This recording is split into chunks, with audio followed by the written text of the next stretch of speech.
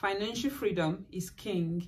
I don't know what financial freedom means for you, but for me, financial freedom is having the control over my financial situation and being able to make choices that align with my values, as well as my goals without feeling limited by money or just constantly having that worry in general. This could be you, but for most people, financial freedom is defined by having a lot of money in the bank. That could be through having investments to cover their life expenses, to help them live comfortably without relying on paycheck to paycheck, or even the worry about debt. For you, this might be the ability to have enough money to be able to live, enough money to be able to live the life that you want without any constraints, or even worrying about any finances in general. Or things like the abilities to be able to pursue your passion and your interest without any financial constraints. But whatever the case might be for you, or whatever your definition of financial freedom is, we all have our different reasons for why we want this. So in this video, I'm going to be sharing 5 tips that could help you towards financial freedom if that's something that you're interested in. And if this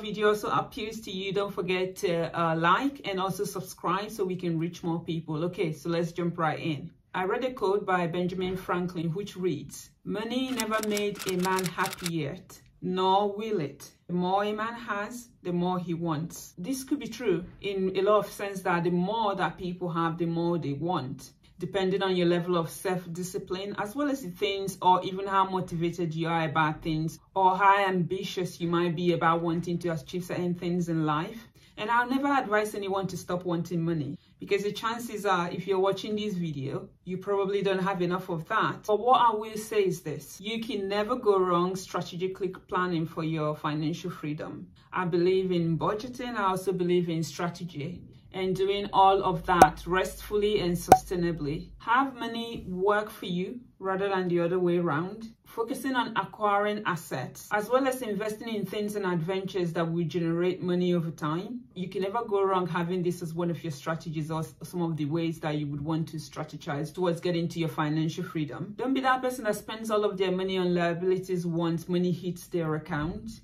The norm isn't working a 9 to 5, even though this is what we've been told and indoctrinated in us from, say, our childhood. This isn't the norm, or at least it shouldn't be the norm. There are things that you can do. There is life beyond a 9 to 5, or just constantly being tied to that paycheck. And if you think about it, it isn't right that you should have to rely on or just work a 9 to 5 and just be in a job that you are unhappy with till the day you die, even though society has let us believe or conditioned us to think that this is the way that it should be. Learn and consider ways to increase and build wealth, but also owning equity wherever you are in any situation that you find yourself. Let's jump into some of the points I want to explore today towards getting to your financial freedom. The first one being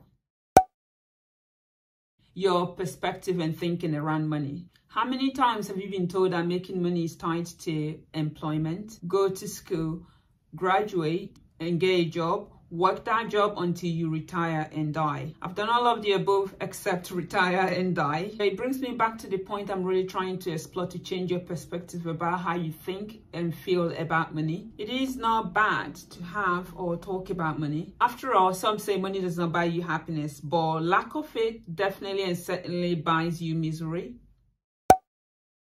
Number 2 is impact. Find things that you reconnect and you are good at. And with a combination of this, you definitely can see yourself driving your path to financial freedom. Think about the world's most successful people. For example, your favorite artists and why you love to sing to their song and what impact their music brings to your life. These people, these favorite artists, are solving problems in ways that other people can't. So they concoct and they put the songs and lyrics together that you enjoy singing, and it makes an impact into your life. When you sing these songs, you feel lifted, your mood is lifted depending on what you're feeling at the time. And those sort of impact, to a lot of extent, has driven some of these successful artists to financial freedom, in that when we consider perhaps the financial realms that they find themselves in, they're very much well off.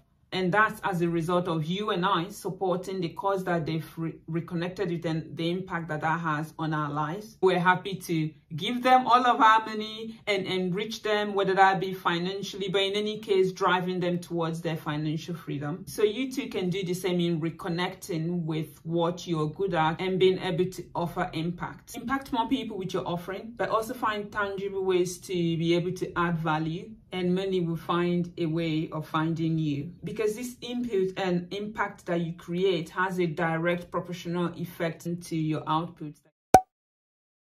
Number 3 is to create your path. Society tells us that we are a collective, but how can this be really? We go to work and we meet bosses and colleagues at the companies where we work at. Some of these colleagues, as well as your bosses that you work with, also perpetuate and create this ideology that we're all family, we're one big family. How many times have you heard this? Whether that be in an interview setting where they describe the company or where you would work as being a family, which is just something that is very unnatural. You know, they're not your family. The company is not your family. And when you hear this about being a family at a company where you're meant to work, the first thing I think to myself, I think, are we really though? Really? Why do I feel that being a groupie is cool? Perhaps at your work where you feel by being a groupie it keeps you there for a long time, or you have job stability or job security, so to say. Do not forget, these same people or companies that say we are a family will be the first to let you go. They will leave you out on your ears once things go left. Should they take a hit on their yearly profit, you'll be the first to be let go. When I meet people, for me, I feel like there's just something endearing about someone that is very confident. They're very self-aware. They know themselves, they know who they are. They also know that they can triple their earnings at any time, and therefore they do not need to be tied down to a family company, so to say. Number 4 is frugal. Frugal doesn't always get you there. And I know there's a whole community or even a whole content, a whole leap of content on its own, just talking about this particular subject around being frugal. For me, I feel this is a give and take, but I definitely wouldn't lean too much on the side of being frugal. How many times have you been told, save on that avocado toast, don't spend another penny in Starbucks getting coffee, save on Tesco's shopping bag, etc. All of these sort of things. So yes, every little helps, but I feel these are the smaller things to be concerned, for you to be concerning yourself about. Think about it. If you bought one coffee for about £4.50 every week for a whole year from Costa, how much is that going to save you? That's about just over £230, I think about £236. But when it comes to saving, and although this helps that for a whole year you've been able to save £234 or thereabout, will this dramatically change your life or drive you towards the path of becoming a millionaire or even being financially free in the bigger scheme of things? I don't think so. I definitely feel that there are so many other ways that you can focus, or so many other things and areas that you can focus attention on rather than deprive yourself of that Starbucks coffee. And I love this famous quote by Warren Buffett, and he says, if you don't find a way to make money whilst you sleep, you would work until you die. Very morbid, it's very direct, but I love it because this is just emphasizing what I feel already and what I know already, that really the idea isn't around just saving £4.50 on a cup of coffee, because that's not just the only way to go in terms of trying to save. This wouldn't make much of a difference to, say, your bank account. There are other things and other ways that you can think about generating income and generating money passively. Whilst tracking finance is a no-brainer, and I feel it's an essential thing in terms of helping you on your self-development, self-improvement, and to grow from day to day, I feel that you also don't want to overdo it by being overly frugal, or just frugal in general, especially being frugal about the little things, as well as constantly just denying yourself of the little things that would bring you enjoyment or happiness even. So whilst you're not making money yet in your sleep, or if you're not doing that already right now, treat yourself to that Starbucks coffee when next you walk past one. Go in, enjoy the ambience, take a seat. Whilst you're there, reflect and think about how you can elevate and come up with a plan that perhaps will get you to the point where you're passively earning money as opposed to trying to save £4.50 on a cup of coffee. Once you're thinking and drumming up ideas, I hope one of them that you come up with is an idea on how to invest. There are so many contents and so many contents guru talking about investment, and I wouldn't even dive into that area because it's such a huge topic that even I'm still getting educated on, because I feel I could be doing more on that path. However, it's never too late in whatever situation or circumstance or whatever age that you are in life. Sometimes there is the belief that you can only make money once you get into your 40s, your 50s, your 60s and beyond. But I disagree. I disagree because with my experience in life, I've come to realize that there isn't a linear path to financial freedom or even to when you can start making money. Some people might hit it at 18, other people at 22, some at 55. It just depends.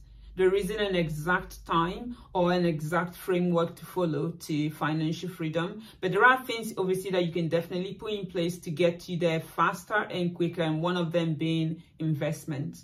For example, if a 30-year-old now invested £200 for the next 35 years, which as of when they get to 65 on a 7% yearly interest and return, they will be getting just over £360,000. Make that £500 over the same period of time and they will be getting a return of over £900. But the magic happens at, say, £600. So a 30-year-old investing £600 every month for the next 35 years, they'll be having over £1 million. And we're not trying to sort of dig into that to sort of understand sort of the nuances around there or how they could have generated more or less. Also because with investment, there is the power and the magic of compound interest, and that is where you make all the money that you need to make to get you to financial freedom. But obviously, this is just another section, another area. There's so many things you can do to get you to financial freedom. At the point that you find yourself right now, as you watch this, the key is to take action. Take action and find ways to incorporate what we've been talking about in your day-to-day life.